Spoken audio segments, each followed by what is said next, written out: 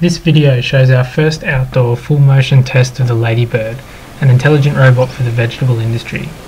The platform has independent four-wheel steering, which makes it very agile. As shown here, it can steer in a similar fashion to a standard car, but with all-wheel steering there's no drag, which means no shearing of the soil. Not only is this good for the soil, but it reduces power consumption considerably for this all-electric powered vehicle. Additionally, it can drive laterally or grab, as shown here.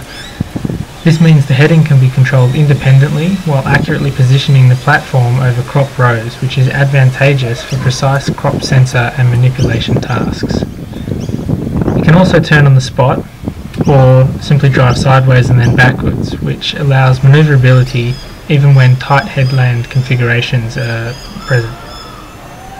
It has a top speed of about 5 km per hour, which allows low power consumption for long duration and low mass to reduce soil compaction. In autonomous mode, the system can combine all manoeuvres simultaneously for optimal control.